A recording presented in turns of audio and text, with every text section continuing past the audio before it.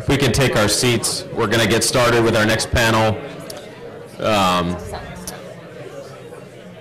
This is panel number 3, and it's titled Natural Gas and Other Energy Takings, Protecting Private Property Rights When the Public Interest is Promoted by a Non-Governmental Entity.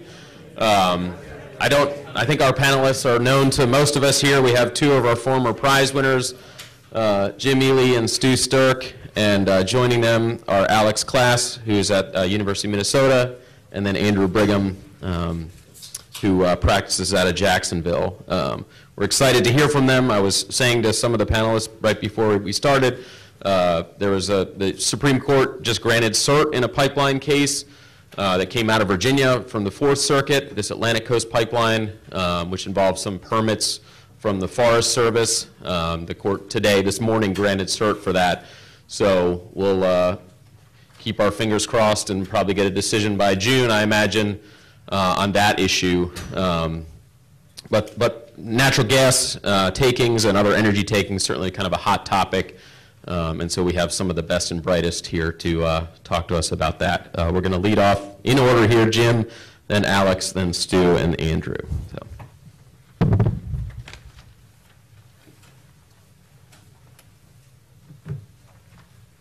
Well, I want to thank Linda and Joe and so many others for having me back again. I keep thinking one of these years I'll wear out my welcome here at Brigham-Kanner. But it's always a pleasure to be here and see so many friends and familiar faces and listen to so many challenging panels as we have listened to this morning, and I hope ours will be up to snuff. Pipelines. Now, what I know about pipelines is not vast. That other panelists here are far more knowledgeable than I. But it is quite apparent to anyone that pipelines are much in the news and a heavy subject of controversy today. Anyone who's followed even the most casually the proposed Keystone XL pipeline project knows it seems to have dragged on forever with no particular end in sight. Nor is the controversy over pipelines confined to the United States. Both Canada and Mexico are not having experienced significant disputes over pipeline construction. Now, let me make clear at the outset that I think much of the opposition to pipelines is grounded in broad environmental concerns and has very little to do with the niceties of eminent domain law. The fundamental goal, it seems to me, of critics of the pipeline expansion is they wish to curtail reliance on fossil fuels. It really is not a matter of what they think about eminent domain or property rights. Indeed, in other contexts, and I've been in a number of programs with various individuals, in other contexts they show remarkably little interest in private property rights, for example, in the regulatory takings field. Nonetheless, I'm going to confine my remarks to eminent domain questions, and other panelists may pick up the environmental issues. Now, as a person who's largely trained in legal history, you have to prepare yourself for a bit of a backward glance at things. So bear with me. The first key point, I think, is that takings by private entities is not novel. It is not new. They were takings for private entities as far back as the American colonial period. The most conspicuous example, and the one that historians have treated at great length, are the mill acts of the colonial period. Basically, this legislation authorized a person to flood the land of his neighbor in order to erect a dam, which in turn could create water power and would permit him to grind grain. This was widespread throughout the colonial period, and as far as I know, proceeded largely without challenge. There was, of course, a compensation requirement, and compensation seems to have been paid, but it's difficult to unravel at this vantage point whether the compensation was adequate or would satisfy our conceptions of just. This practice of mill acts was not really challenged at all until after the American Revolution. Now, mill acts, I think, to this point at least, could be fairly easily justified in terms of the fact that public grist mills were essentially utilities. They were required to serve all comers, and their rates were regulated. So they fit, I think, fairly comfortably into the idea of a colonial utility. In any event, the practice had been time-honored, and by the time issues were raised after the adoption of the Constitution and Bill of Rights, by that time, the mill acts had been around for so long that courts had very little difficulty in sustaining them. More troublesome, however, after the American Revolution, was the use of mills to grind, not to grind grain for the community, but to generate water power for fledgling manufacturing establishments. This caused difficulty, caused pause in some courts, and they divided on this issue. It's probably fair to say that the majority of courts somewhat reluctantly went along with the notion that using water power for this purpose did satisfy the public use requirement. Sometimes they basically seemed to feel that they were essentially precluded by the earlier grist mills and didn't really analyze the situation very fully or much further. Other courts blew the whistle. They drew a distinction between the mill acts, which serviced the community and served all comers, and generating water power for basically one or two private manufacturing establishments. But the key thing is, I think, is that the controversy over the mill acts and whether they could or couldn't be used for manufacturing purposes was soon dwarfed by the onset of the transportation revolution. In the years after the American Revolution, Americans threw themselves with great enthusiasm into one form of transportation improvement after another. By the 18th century, within less than a decade after the end of the American Revolution, they were granting eminent domain authority to canal companies. Private canal companies, which hoped to make profits. Most of them didn't make profits, but that's beside the point. They were private enterprises, and they were on a profit-making basis. And of course, not content with canals, they would frequently proceed to develop eminent domain power on turnpike companies.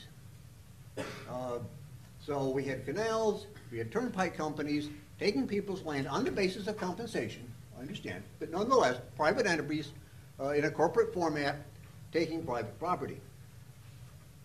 Indeed, some of these enterprises were also empowered not just to take land, but to take any materials, nearby timber, for example, that would be useful to carry out their projects. Now, courts had little difficulty upholding these. Canals and turnpike companies, to the extent that they were challenged, were invariably sustained by the courts of the early 19th century. Well, of course, the granddaddy of all would then make the scene, railroads. In short order, railroads became far more important to the U.S. economy and would gradually eclipse canals and turnpikes. I think it's fair to say that railroads and the enormous expansion of railroads in the antebellum era forced American courts for the first time to rather systematically have to address what was meant by public use in the context of large-scale, governmentally sponsored, but privately managed projects. The power of eminent domain was first conferred on individual railroads in their charters.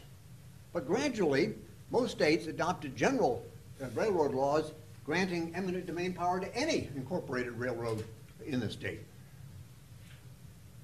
A few states tried to get by without granting eminent domain power to railroads, and guess what happened? They fell way behind their neighbors in construction of railroads, and that just couldn't happen. Tennessee couldn't have Kentucky building more railroads than Tennessee had. In fact, we had a governor of Tennessee who said that in the antebellum period. So I happened to put that one up. Okay, now obviously, the vast expansion of railroads, I think, created created what is basically one of the conundrums in eminent domain law. Typically, you've got two groups of property owners. The people who are going to benefit from building the railroad entrepreneurs, and of course the landowners who may or may not want to have a railroad run across their property. Now I say may or may not, and I mean that's important. Many people in the 19th century were thrilled to have railroads come to their community. Railroads meant access to markets, railroads meant better communication, travel opportunities. A lot of people actually donated land to railroads. It wasn't all taking situation, but clearly eminent domain power was in the backdrop for the railroad companies.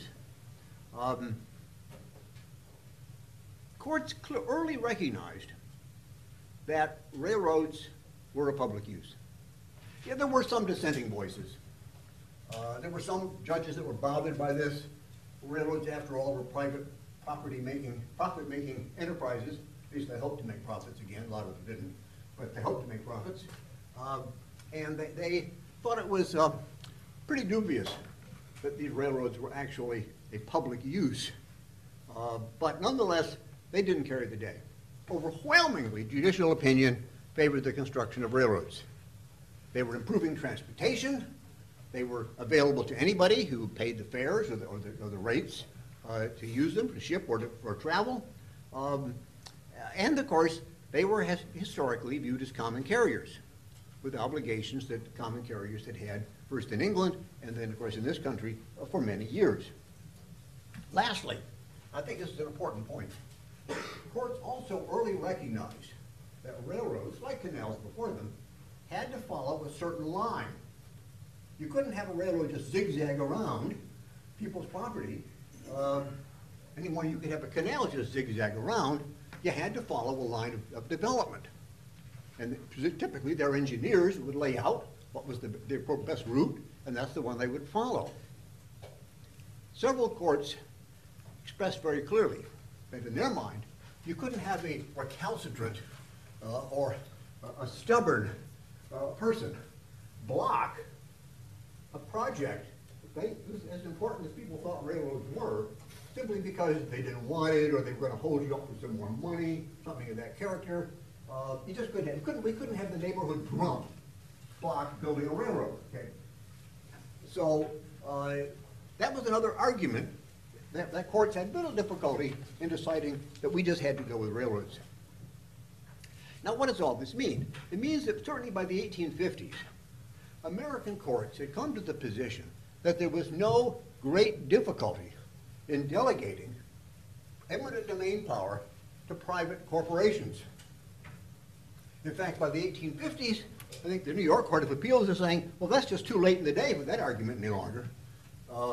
We can delegate to any number of large corporations who are carrying out a public use or a public purpose or a public interest. This is interesting, because now we begin to get the terms confused a bit. The Constitution says public use, and many courts did say it was the public use, but they also sometimes began talking about public interest and public purpose, which aren't quite the same thing. A little more elastic, at least in my mind, than public use per se. Now, I think it's also important to bear in mind that in view of this delegation pattern that I've been trying to describe, eminent domain in the 19th century was more widely used by private enterprise than it was by the government of any form itself. The federal government wasn't even clear had eminent domain power until after the American Civil War, when the Supreme Court recognized it in the Cole case. And state governments did have eminent domain power and occasionally used it, yes. But state governments were really cash-strapped.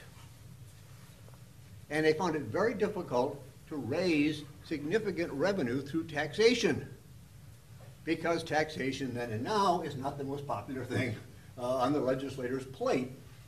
So they were very happy to have these public projects undertaken by private groups, because we might get a railroad, we might get a canal, and we didn't actually have to pay for it ourselves. Bear in mind that when they encouraged the transcontinental railroads, which the government certainly encouraged, they showered all kinds of benefits on these railroad companies, land grants and treasury bonds, they didn't give any cash. No, there was no taxpayer money put up because they didn't think that was something that was ever going to fly. As I said before, there were some skeptics. The prominent treatise writer Thomas Cooley was a bit of a skeptic.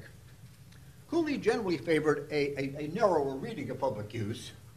Something had to be access to the public seemed to be his key. And he was concerned that an open-ended definition of public use would really be destructive to private property rights. But even Cooley recognized that the situation with the railroads, the ball game was over. He said it was what I quote him here, I said, it's a convenient legal fiction, he said, that the railroads are public use, but they're going to be built, and that's all there is to it.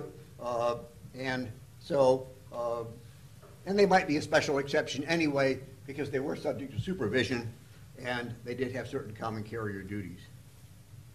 Now, you could argue, of course, that at this point, this use of eminent domain is fairly consistent with one of the main themes of the 19th century, which was to develop the United States. Economic development was a major overriding goal, one shared really by all the major political parties and figures. They disagreed often about means or emphasis, but they wanted development. And eminent domain was widely used for that purpose throughout the 19th century. Now, you're probably thinking to yourself, thank God his time is almost over, because he hasn't said a word hardly about pipelines, right? We're supposed to be what we're supposed to be talking about. Okay. Let's talk a little bit about energy takings, because the early ones fall largely into the same pattern that I've already described. States started granting eminent domain power to pipeline companies right after the American Civil War, if not before, but certainly after the Civil War. I've traced it to that with no great trouble. By 1888, treatise writer John Lewis easily concluded that lines of tubing for the conveyance of petroleum was a public use, and just announced that in his famous treatise on eminent domain law as if that was the rule. State courts invariably upheld the use of eminent domain by pipeline companies without any great difficulty. Congress, of course, would jump into the act too, and I'm sure that Alexi and others were going to talk more about this, but by putting pipelines under the control of the ICC and the Hepburn Act, and even in the case of the Natural Gas Act, granting eminent domain power to natural gas pipeline companies in 1947. For decades after World War II, the acquisition of pipelines for natural gas and for petroleum purposes doesn't seem to have been particularly controversial. And very few doubted that they satisfied the public use requirement. But in recent years, that picture has changed. As oil and natural gas productions have increased, they have spurred increased interest in, of course, the transportation of these products, and hence pipeline construction, all, of course, the United States. And there have been challenges now, reopening, if you will, the once seemingly settled question as to whether these pipelines constitute public use. Others on the panel are much better in a position to address this issue than I. My sense is that the results, first of all, there haven't been that many really on the merits, and the results are rather mixed to some extent at this point. But it is my sense that the majority of courts that have addressed the issue have adhered to the view, a traditional view I might say, that pipelines constituted public use. In that connection, I call to your attention a recent decision by the Supreme Court of Iowa, which heard a challenge to the condemnation of pipeline easements for the Dakota Access Pipeline. Significantly, the court first rejected Kelo, the reasoning in Kelo, and said that they would be guided by Justice O'Connor's dissenting opinion in Kelo in handling eminent domain cases, not incidentally the first state Supreme Court to take that position. Nonetheless, having taken that step, the court went on to say that the pipeline benefited the public generally in the form of cheaper and safer transportation of oil, and we benefited all consumers of oil by it would have reduced prices, nor were they impressed with the argument that the pipeline did not pick up or drop off oil within the state, noting that Iowa agriculture depended very heavily upon petroleum products imported from other states. In other words, we have sort of a seamless web of the economy here, and the key question is not whether they are necessarily picking up oil in Iowa, which to my knowledge is not an oil-producing state. In any event, I've bored you quite enough for one afternoon. I hope this is a useful background for what I'm sure will be the erudite presentations by my co-panelists. Thank you.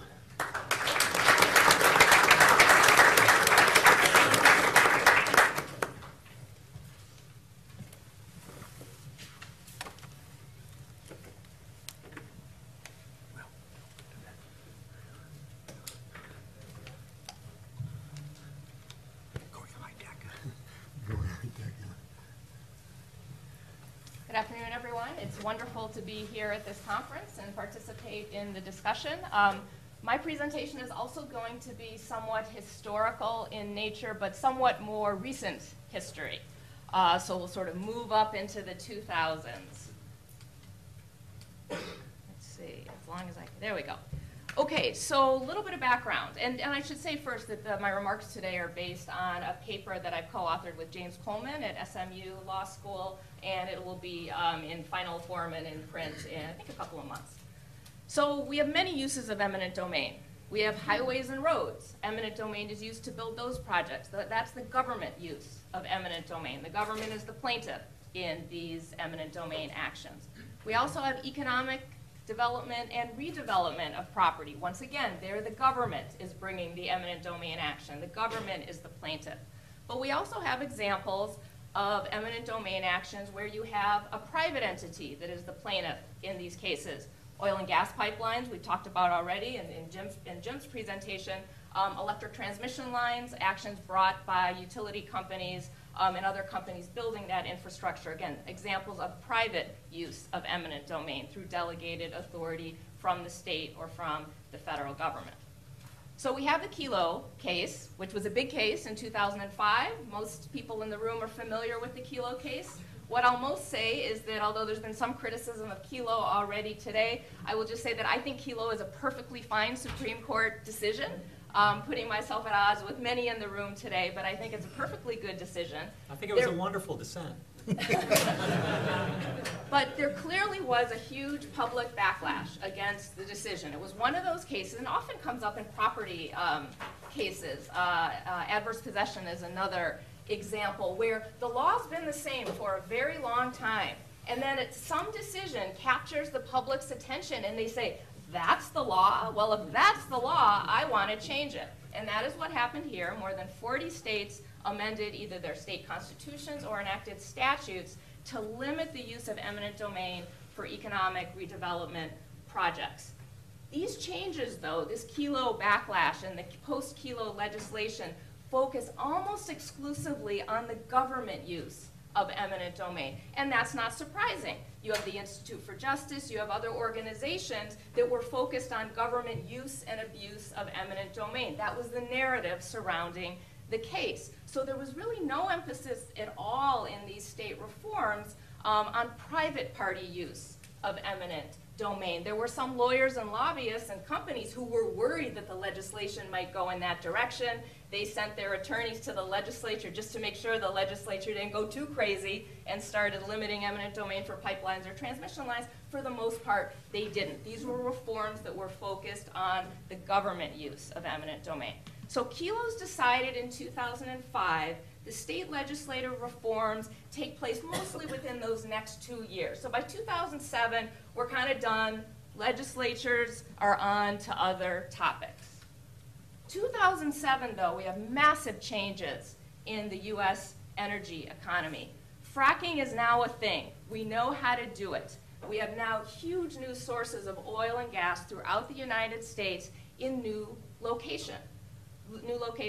Also, we have a growing and much more public concern about climate change around this time and the role of fossil fuels in causing climate change. Because of these new oil and gas resources, as well as new wind energy resources that are developing around this time, we have a real need in the country and a real desire for new energy transport infrastructure for these new energy resources in new locations. So here's where we have our shale oil and gas resources. So let's see if I can get the pointer to work here. No luck. Okay, so the green is where we have a lot of new gas resources that were not accessible before. The blue areas is where we have new oil resources as well. Geologists and everyone else knew these resources were there, but they could not be economically extracted. Now they can. As a result, you see crude oil production, which had been declining. This graph starts in about 1980.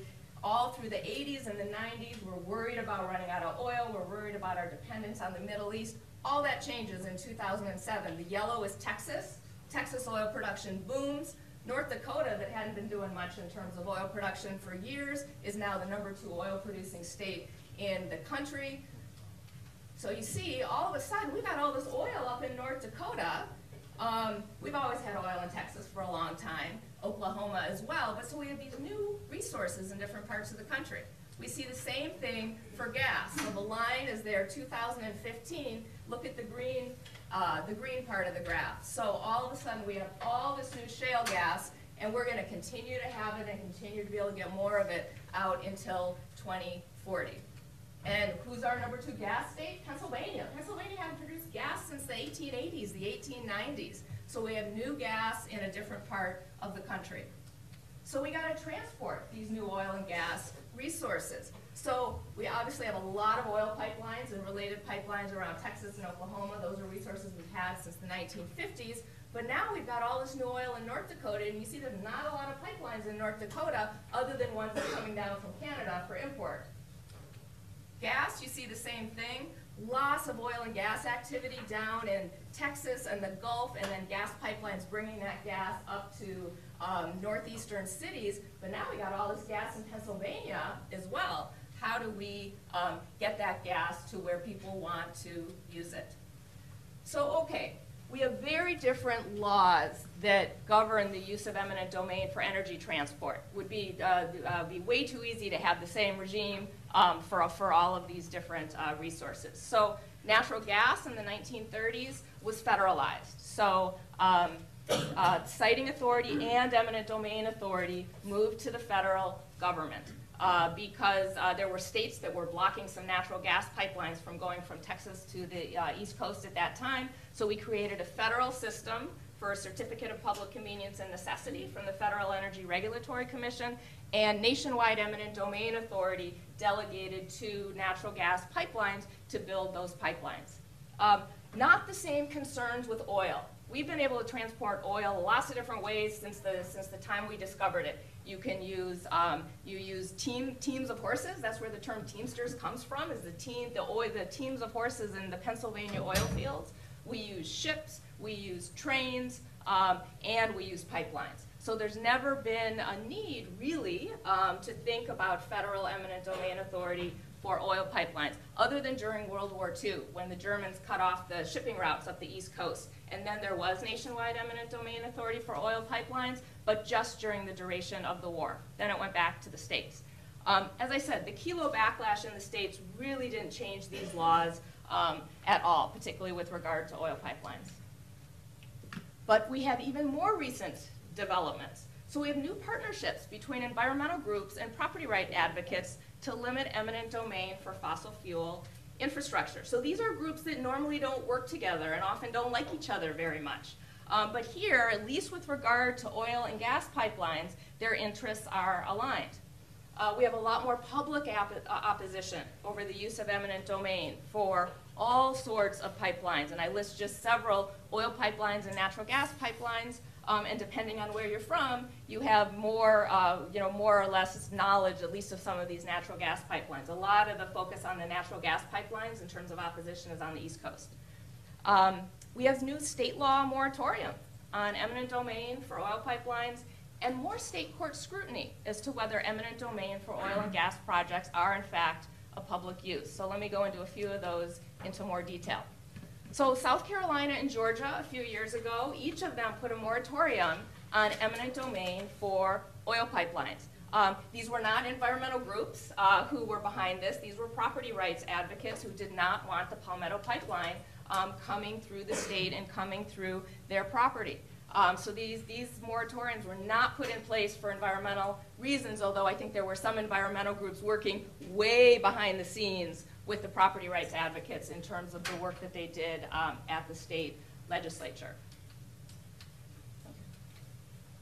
Lots of federal lawsuits challenging eminent domain for gas pipelines on multiple fronts. The case that the U.S. Supreme Court just granted cert on today doesn't have to do with eminent domain, but it deals with a permit over the Appalachian Trail and whether it is the Forest Service or the Park Service who can grant that permit. But there are lots of challenges to the public use for these natural gas pipelines, questioning whether the granting of public use is consistent with Kelo, and in fact 2 cases that were just decided a couple weeks ago, one in the Fourth Circuit and one in the Third Circuit, that dealt exactly with the eminent domain question. So the Fourth Circuit case questioned whether you could use eminent domain for a pipeline that was mostly designed to export natural gas to Canada.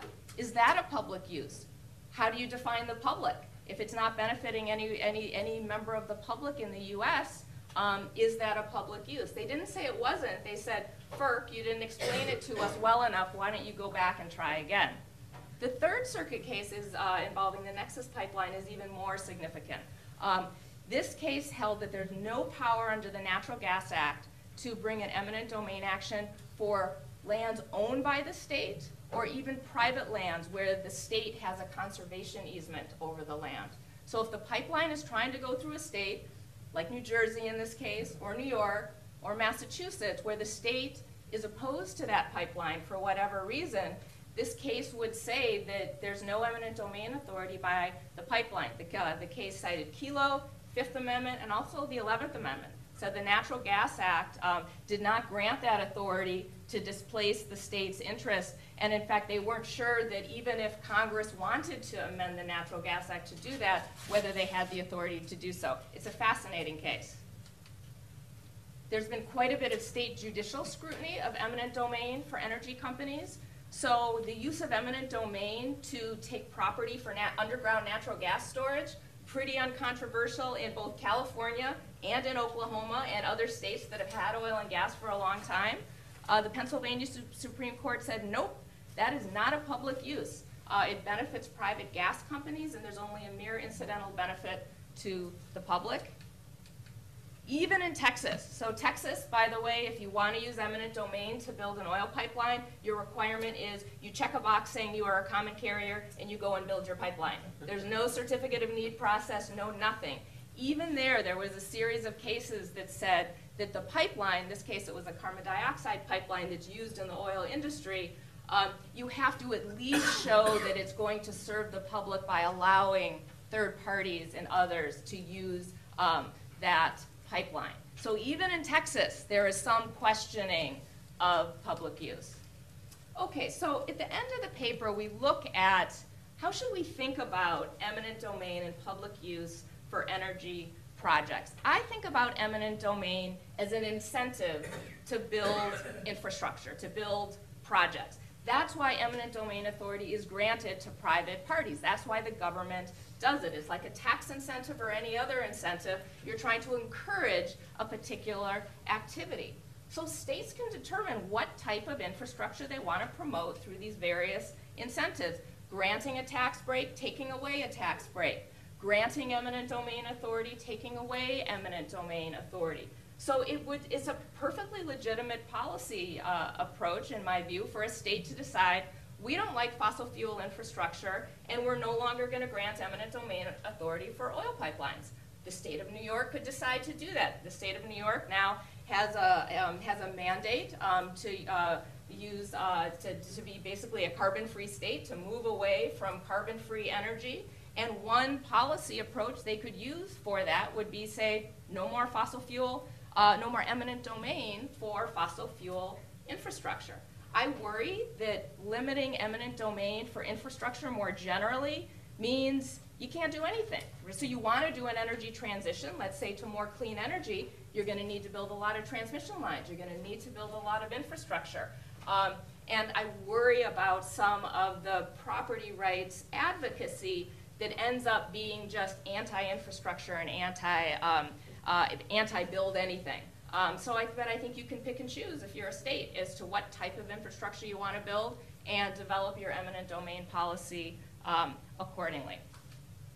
There's also procedural reforms, I think, that can help in terms of limiting the opposition to some of these projects in general. You could have enhanced compensation. You can create a fixed percentage over fair market value. Some states did that in response to the Kelo decision. You could extend that to pipeline takings if you wanted to do that, or even provide royalty payments. Lots of Indian tribes often are able to negotiate that because pipeline companies do not have eminent domain authority over tribal land, so they have to work out other approaches with regard to that. There's some other landowner option rights that we talk about in the paper to sort of more level the playing field between property owners and the condemning authority, whether it's an energy company or anyone else. And I think I am out of time. Yes, am I? Okay. So I will stop now. Happy to answer questions later.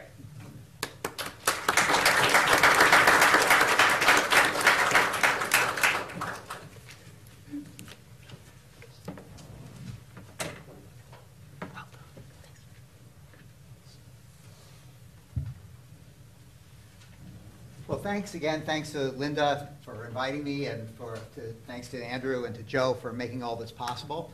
I want to echo James's hope that I haven't overstayed my welcome, and I fear that by the end of my talk, I will have overstayed my welcome.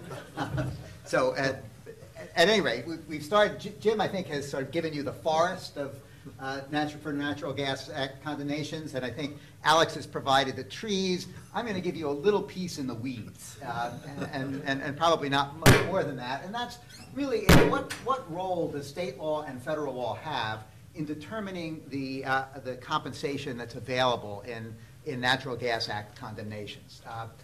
This is one of the many federalism issues that arise with respect to these condemnations, and I think Alex has already pointed out what some of the others are, including the 11th Amendment issue that arose in the Penn East case about whether, in fact, government delegates have the power to condemn state land or land in which state has an interest, an issue on which the Third Circuit seemed to suggest there isn't going to be any power for private delegates to do that. But again, my issue is a lot narrower than that. And the issue arises in a number of different contexts. It can arise when the question is whether a government delegate has to follow, who in a federal condemnation is entitled to the consequential damages that state law might allow. It might arise if there are different evidentiary rules about what kinds of evidence of value can come in state court and in federal court. And it also arises in the attorney's fees context that Thor mentioned earlier, and that I know we'll hear more from Andrew about later. And the issue has arisen in a number of Court of Appeals cases. And in most of these cases, and at least these three cases that I have out here, what the Court of Appeals has done is they've examined the issue and said the question of compensation is a matter of federal common law, but as a matter of federal common law, we are going to use state law. And I think for the most part, these courts have been correct in using state law, concluding that state law at least applies to some of these issues, but I think they've swept with a little bit too broad a brush. And they've also failed to recognize, I think, that federal common law ought to be irrelevant here, that the issue is not federal common law, but federal constitutional law. And when federal courts do apply state law, they should be applying it because of the constitutional structure, not because of federal common law. Now, in a sense, and nobody wants to hear about Erie versus Tompkins in a property law talk, but the issue was largely irrelevant before Erie because federal courts basically ignored state decisional law, period. I don't think Erie actually has anything to do with this problem now, but it's certainly true that after Erie, federal courts became more sensitive to what role state law should have in federal proceedings. If we look at the first case in which the Supreme Court faced the issue of what role state law should have in a condemnation case, the first post-Erie case to deal with that is United States versus Miller. And Miller was a case in which the landowner was seeking to have his property valued at the moment of formal condemnation, because the condemnation itself, or the announcement of condemnation, caused the value of the land to spike. And what the Supreme Court did in Miller is to reject the idea that even though the California law was applicable, California law said you're entitled to whatever the value was at the time of formal condemnation. And Miller said, no, the federal government doesn't have to compensate for the increase in value after that announcement. Now, a number of cases after Miller read Miller as saying basically that when the United States is the condemnor, state law is irrelevant. But most of those cases, I think, were cases in which it was not clear that there was any difference between federal and state law. It was just easier for the court to say, okay, well, we're going to apply federal law. We're not going to worry about state law. But nevertheless, that broad reading of Miller led a number of cases in a number of courts, including the three that I posted before, to distinguish Miller on the ground that the condemnor in Miller was the government, and the Miller rule shouldn't apply to condemnation by government delegates.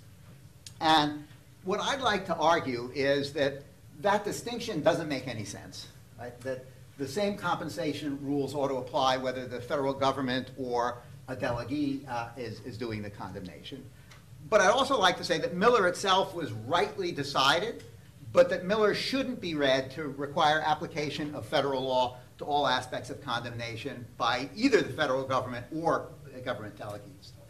And again, what I'd like to do is just start with the fact that the Constitution is ultimately the question in these cases.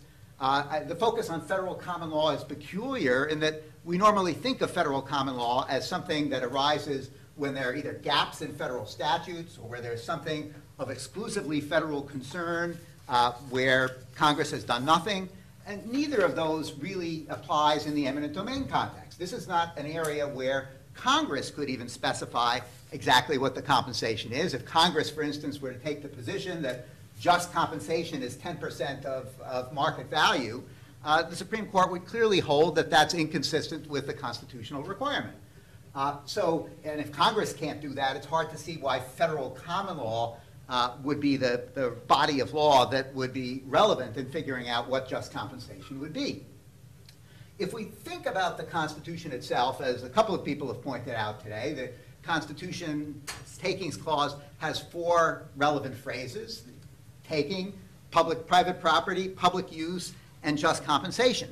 And for our purposes, whether the property's been taken is largely irrelevant. We know the property's taken in these condemnation cases. And public use, although Alex has correctly pointed out that in many of the state law cases, public use is a real issue. In federal cases, for the most part, public use is not much of a problem after Kelo. So the real questions that we're focusing on are what constitutes private property and what constitutes just compensation. And when we think about property, which is critical, as Tom has made clear and as Steve has made clear as well, for taking clause purposes, property has aspects both of state law and of federal law. Right? State law might decide to recognize a variety of rights, and it might even attach the label of property to those rights, but only some of the rights that state law recognizes actually qualify as property for constitutional purposes. And we can put different labels on exactly what those rights are. Tom talked about discrete items over which an owner has a right to exclude. Steve has a somewhat different formulation, but they're capturing the same sort of thing. We're thinking about a discrete item that is sold or bought on the market in one way or another. And if we have one of those rights, then compensation is due in any case where state law actually recognizes the right. And I think you can find support from the Supreme Court for that proposition. In the Powelton case, for instance, the court says that though the meaning of property as used in the Fifth Amendment is a federal question, it will normally obtain its content by reference to local law, again, recognizing a both federal and state component to what constitutes property. So property has both a state and a federal component. Just compensation, on the other hand, is basically a constitutional construct. And what the court has done in the Monongahela case, which we've already had reference to, is to essentially say that, look, just compensation is a matter for courts. It's figuring out what constitutes just compensation is a constitutional inquiry that is a judicial one. In light of that scheme, it seems to me there's no real reason, no room for distinguishing takings that the U.S. government makes from takings by government delegates. That in each case, if we decide that the property qualifies as property within the meaning of the takings clause, then compensation, it shouldn't matter whether the taker is the federal government or a condemnor. Similarly, the inquiries about whether the state recognizes the right doesn't differ depending on who the condemnor is, and what constitutes just compensation, if it has a federal constitutional meaning, shouldn't matter. So what I would suggest is that in these cases there ought not to be any real difference between government takings and private takings. At the same time, I would suggest that Miller was rightly decided, because in Miller, unlike in most takings cases, the interest for which Miller sought compensation was not created by state law. Right? It was purely the product of a federal action. That is, the federal government certainly could have decided that the condemnation becomes effective upon the initial announcement. And if it did that, well, there'd be certainly no room for the landowner to get any more compensation. And it's the fact that the federal government created this interim between the initial announcement and the formal taking that caused this value to spike. And whether the landowner ought to be entitled to compensation for that really is a matter on which state law should be irrelevant. It's not a right that was created by state law, and so measuring compensation ought not to turn on what state law might have been.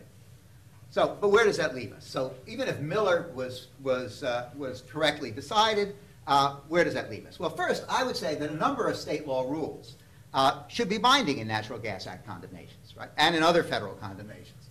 So if you, for instance, we take the issue that the Third Circuit had to resolve in a case this past July, Pennsylvania law included a provision that entitled condemnees to damages for any adjustments to retained property when there was a partial taking.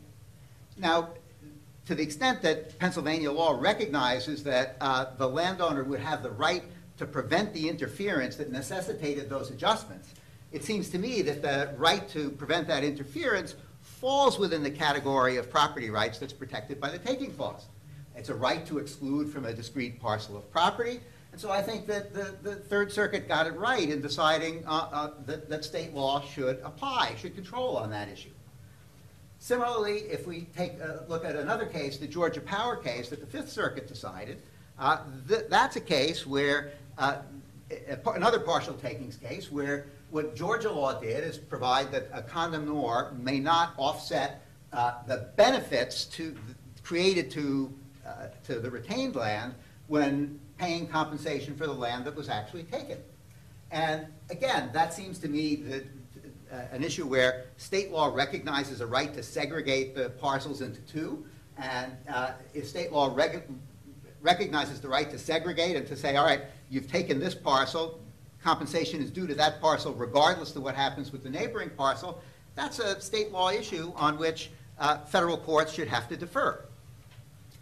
On the other hand, with respect to what we think of as rules of procedure, it seems clear that federal rules apply. Between Rule 71.1 of the Federal Rules of Civil Procedure, which governs procedure in eminent domain proceedings, Rule 101 of the Federal Rules of Evidence, which provides that those rules apply in federal courts, together with the Rules Enabling Act supersession provision, it seems pretty clear that if we have something that qualifies as a rule of procedure, federal law is going to apply. Federal courts are free to ignore state law.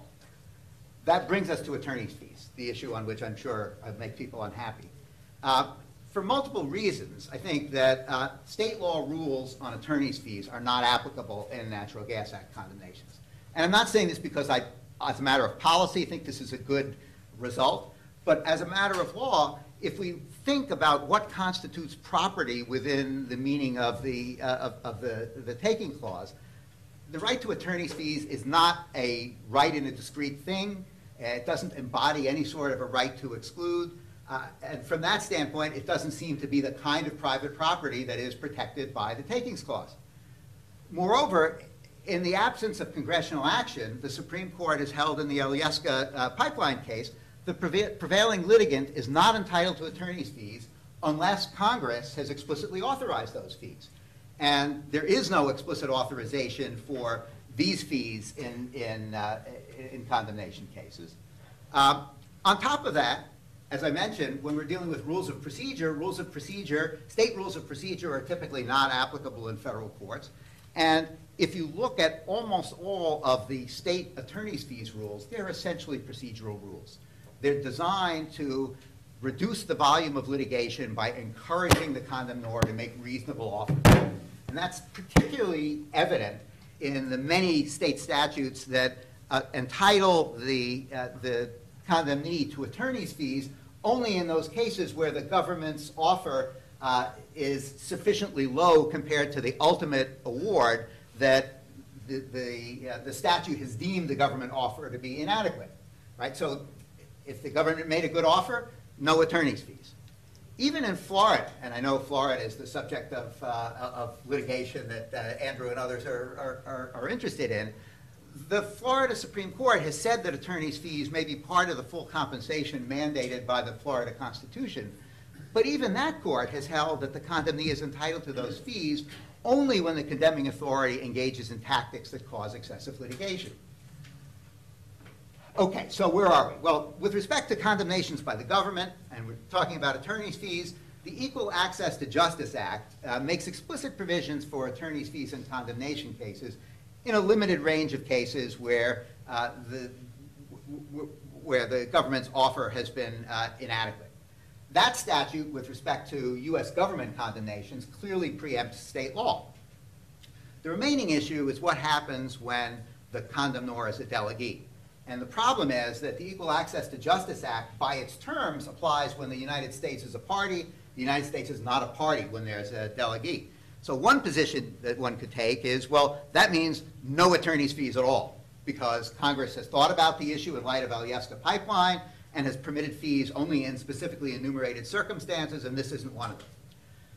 I think it more likely that enacting the Equal Access to Justice Act, Congress had assumed that condemnation would be by the government and not by delegees. The House report makes it clear that the statute was intended to cover condemnation cases. So I think there's a pretty strong case for saying that the same provisions that apply with respect to the U.S. government also apply with respect to delegees of the government. But in any event, if attorney's fees are available, they're available only by virtue of federal law, I think, not by virtue of state law provisions that make fees available. Anyway, so that's where I am, and I'm sure I've made many people in the room unhappy. But I'll turn it over to Andrew to tell me why I was wrong on every point.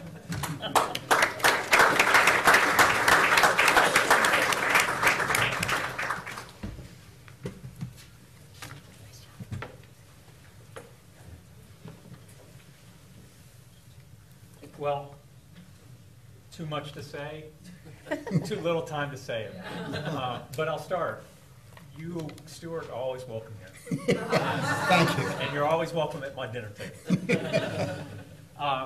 Let me say that I do have a lot to say, and I think I'm going to try to invert the points, and I'm going to start backwards from trial, because that's what good trial lawyers do. And then I hope I'll have enough time to kind of circle back to the choice of law, but if I don't, you can read some of the materials that are posted online. Most of the time when we gather, the emphasis on our constitutional rights is on that public purpose part of the takings clause. I want to first have you think about just compensation. because we don't often bring that up. It's kind of considered just automatic. If there's a taking, there's going to be just compensation. And perhaps the Nick case is kind of a revival of sorts, only because it says the just compensation part of the takings clause is an important element. The Supreme Court's concerned about it, and I think federal courts are concerned about it. For those, and I enjoyed Alex's paper, it was very helpful because you were, of course, showing why are we having all these pipeline takings, really circa the last 10 years. And it was extremely helpful to kind of put those points together. And at the end of your article, I know that Alex makes some suggestions that are helpful for the property rights, for the landowner. I think some of these are enhanced compensation. I think, Tom, you and Jim Creel have said in redevelopment or economic development cases, what about 125% worth of fair market value? A little news from the trench. I can't think of a case in 30 years where if I looked at the government lawyer and their appraisers and they looked at us, that we would agree on one thing, fair market value. And it's not just a little 10%. It's the whole case. So let me work backwards from that. I'm going to try to move quickly, but look at what happens. Please understand that this is a difference when you have the federal government taking property and a private for-profit company. The federal government at least has some element of having responsibility to the landowner because they're a member of the public. That little bit of conscience is perhaps helpful. Tax dollars are a big part of the court's consideration, the public purse. It's different than a private company.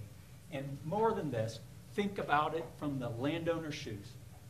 Think about it about a $100 billion company with unlimited resources coming in to not only take the property, but value it. So having said that, let's move.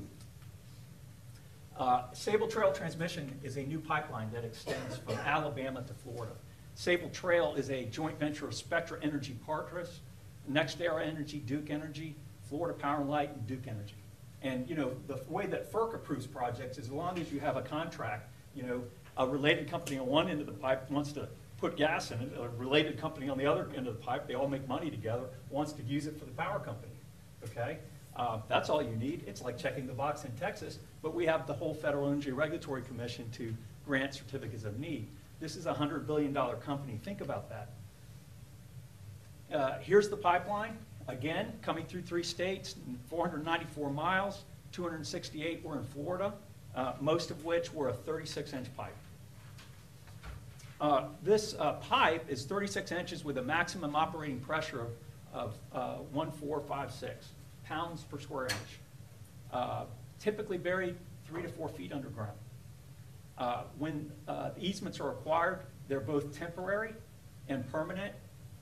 Every part of the property is cleared. I mean, of course, if you get into aerial photographs, you can see exactly where these lines are. If you look at it on the ground, nothing is left, and the pipe is buried. In Florida, for this 36-inch pipe, it will be capable of transporting 1 billion cubic feet of gas a day. Now, this is helpful. When Sable Trail came to take properties for its project in Florida, they needed 1,582 properties. They were able to acquire easements from 1,248 people.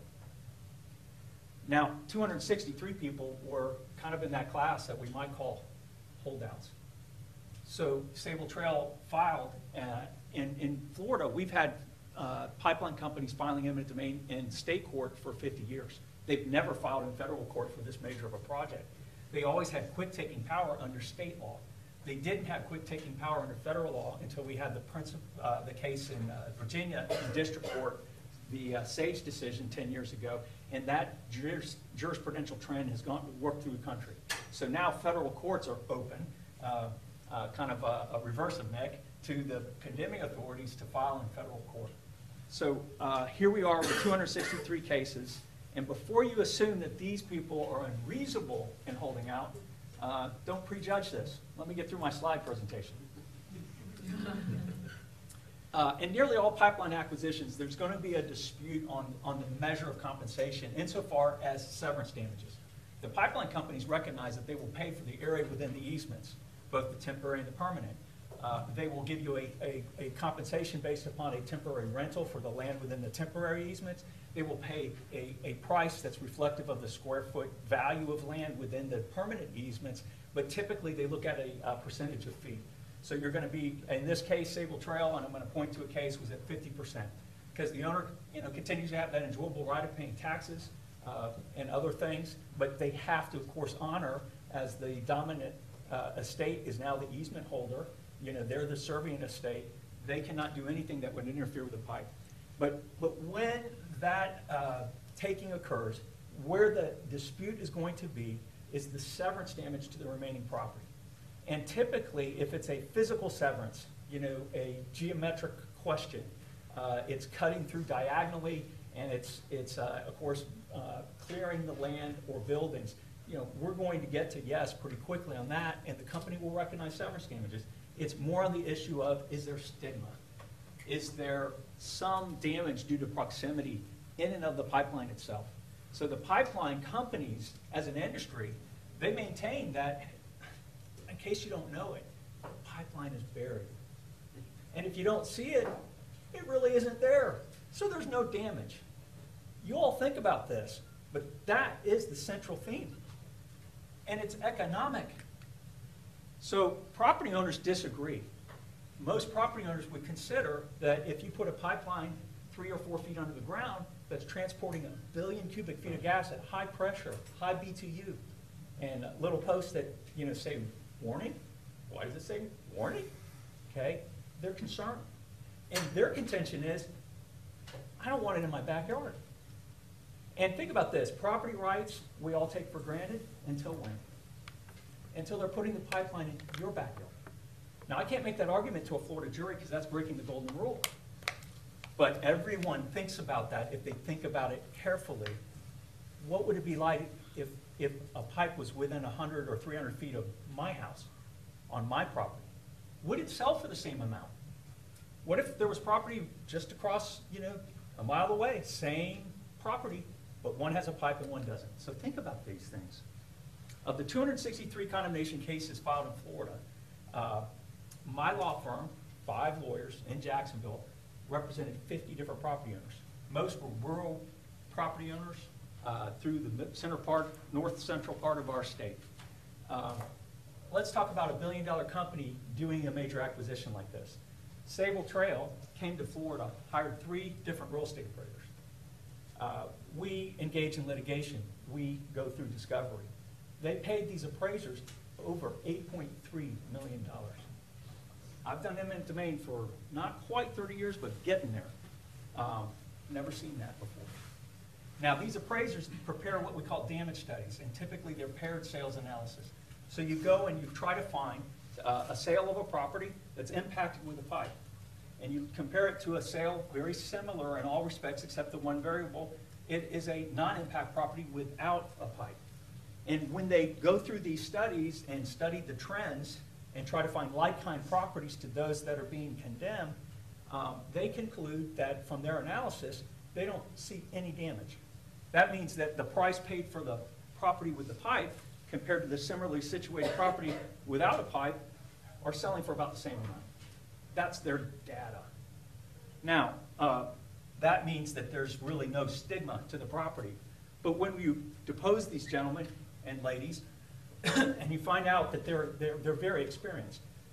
I mean, they've been working on these types of cases for 20 years in most cases. But whenever they've worked on these cases, guess who they've represented? The pipeline companies.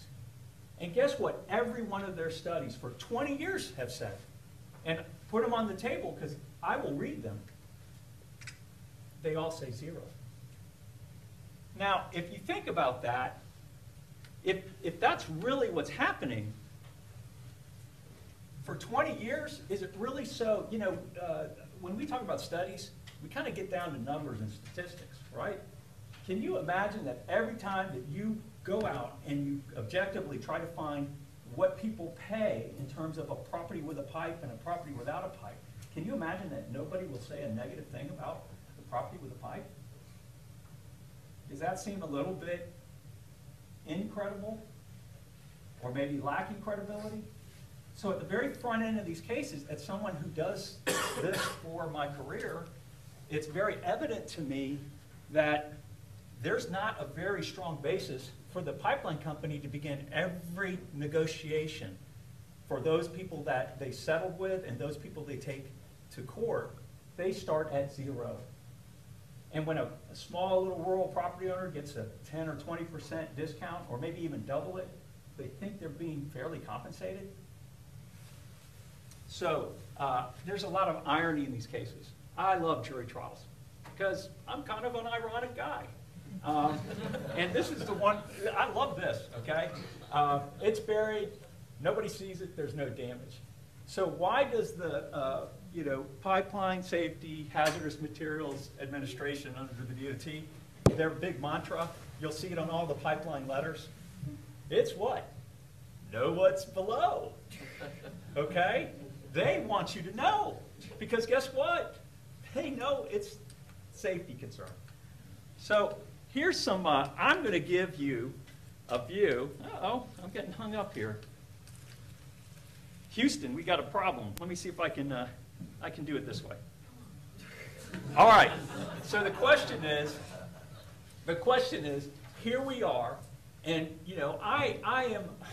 I haven't been trying federal court cases. The only federal court case I got involved in, I was tapped in our law firm as being the guy to defend against a spoliation charge. My sister Amy had a case. It was a really swanky hotel in Miami Beach, and it was a zoning case, and it was in federal court. And somehow the 30 boxes in Chicago that everybody thought were the same boxes in Miami Beach were not. And I had to go and kind of do that. We meant to have all the boxes, but we really didn't. And it was a very uncomfortable position. But now at BMN, and it's the first time I've had to try in federal court, and I'm a state court guy. I don't always button my jacket, and it's a much higher level of decorum and practice typically. And my question is was the federal courts, would they really be thoughtful about this? And when you have 50 cases, think about that. What does that look like? So when we went, we're in front of not just one district judge. We're in front of a judge in Jacksonville, a judge in Tampa, a judge in Ocala. We are got the bag, got to travel, and what was going to happen? So the first issue was immediate possession, and we did build a defense, but it was very clear from our very first hearing with our first federal judge, Judge Walker in the Northern District of Florida, they were going to follow Sage. And so, we had that early in the litigation for about a year. We didn't have any other issues that the court decided. And then they decided some very important issues. They decided that we would have jury trials. The condemning authority, the Sable Trail Pipeline, they wanted commissioners. They wanted to have appointed commissioners. The courts care very much about property rights. They wanted all the property owners to know that the federal courts were open to them to have jury trials. And their orders stated it just like I'm stating.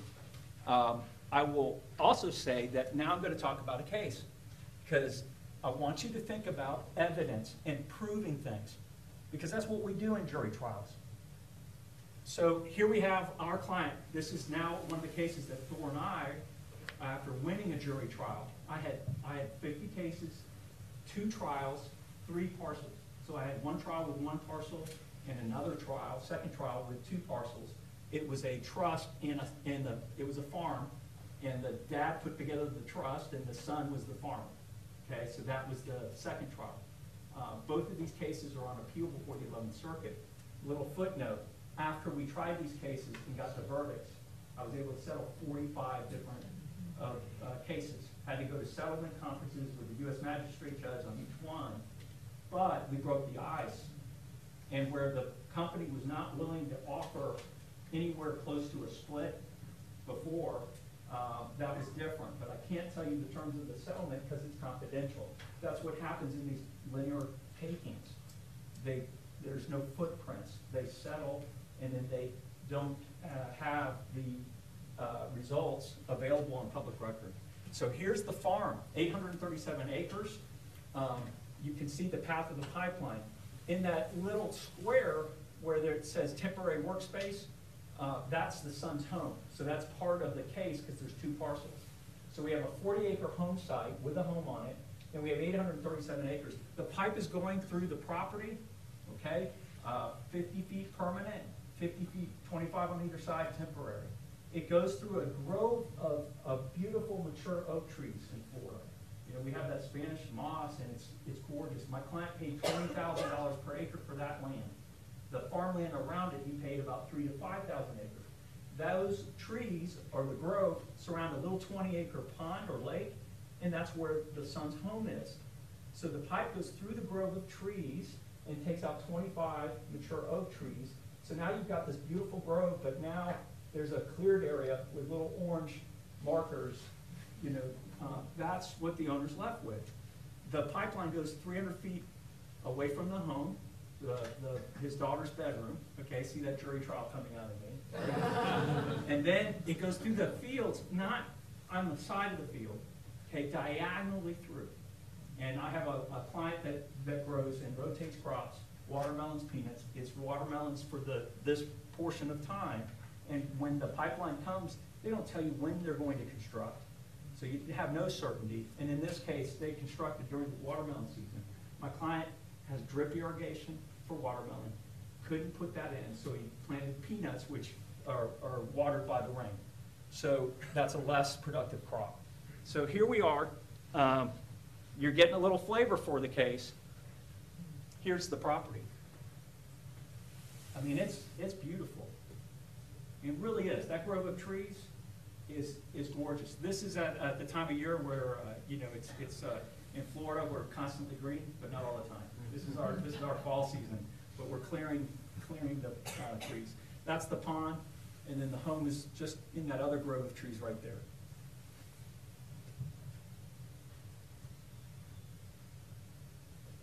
Here's the trees that are removed as part of the pipeline. We made every effort to try to get the company to not go through the trees. Here it is coming close to the beautiful little home. It's kind of a Florida cracker cabin. It's actually gorgeously redone. Here's the fields afterwards. Do you see a little slight discoloration in the crops?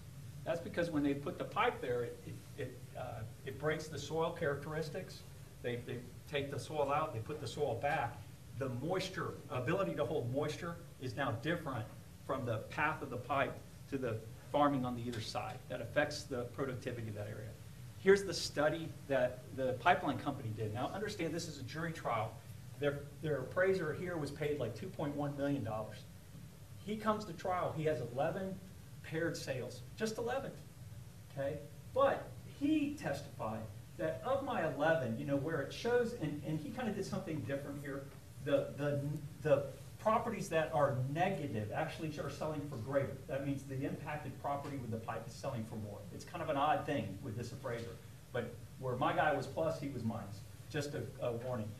He discounted and did not consider his superior sales. He said that the property that sold for more was better.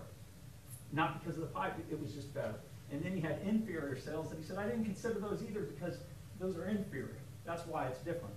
But I have 2 perfect pairs. Okay?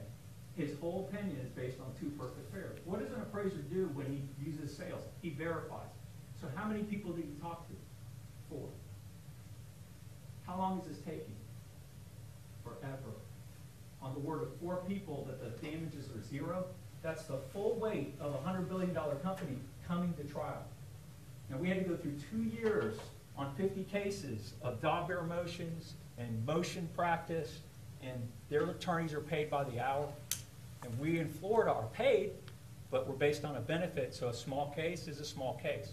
And in 50 cases, we had mainly small cases, and we had a few big ones. Here's our evidence.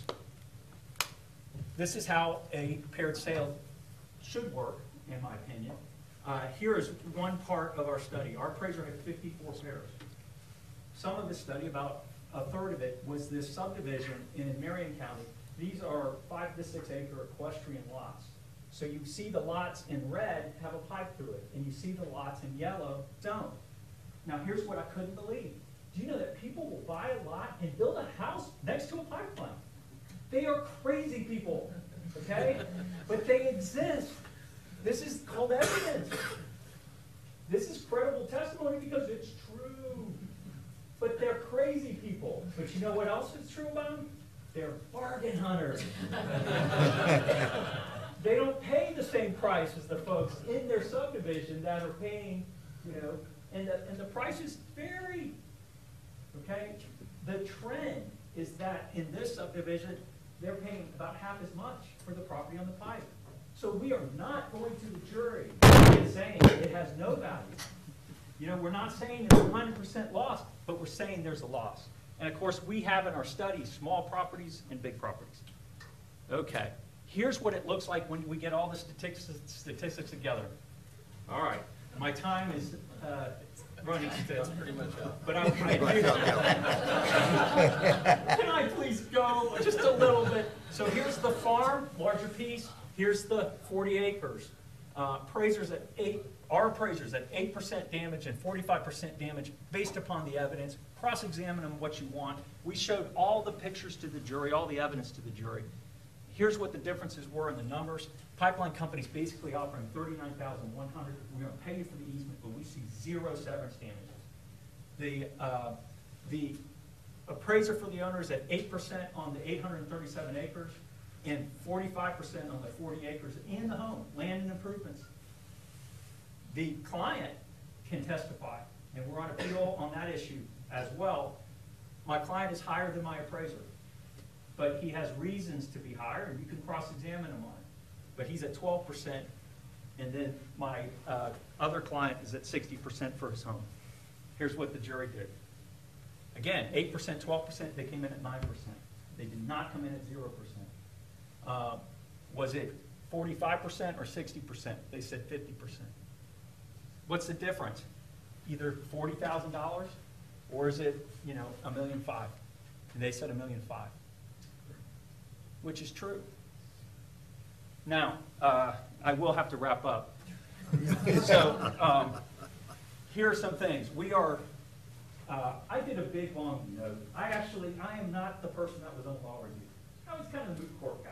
Okay, but if you practice 30 years and maybe they name a conference after your father, you know, maybe they'll accept the submission. So I've got about 80 pages of the new journal this year. You can read all about it. And it's out now. It's out now. It's online, and it's in print. I like it. But here's what we learned in the 50 cases that we did in federal courts on the Sable Trail. The in red are the 2 issues on appeal. So we've got this issue about choice of law.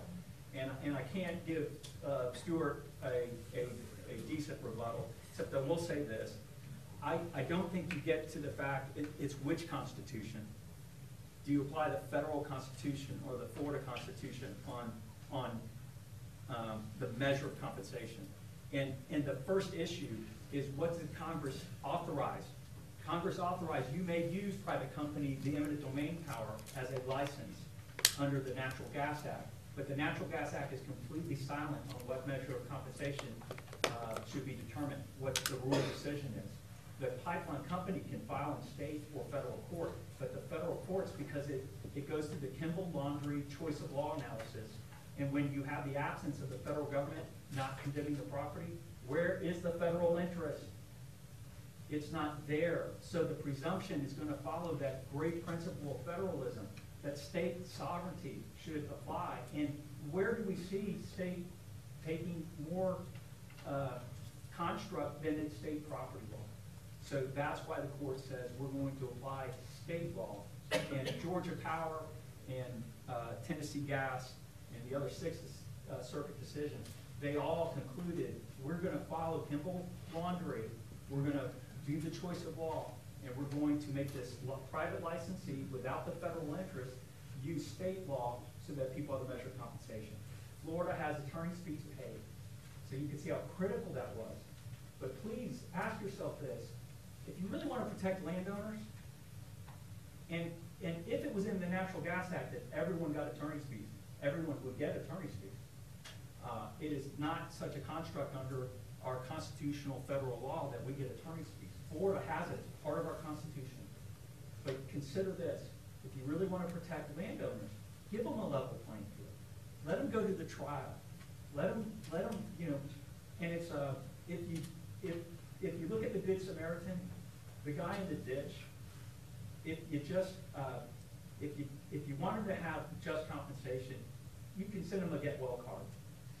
But you know, if you get him out of the ditch, and I'm not saying the lawyers here are the Good Samaritans, okay? We're the innkeepers. Somebody's paying us to get somebody well. But if you don't pay for that, how are people going to stand when these private companies use eminent domain? Thank you. Yeah, thank you.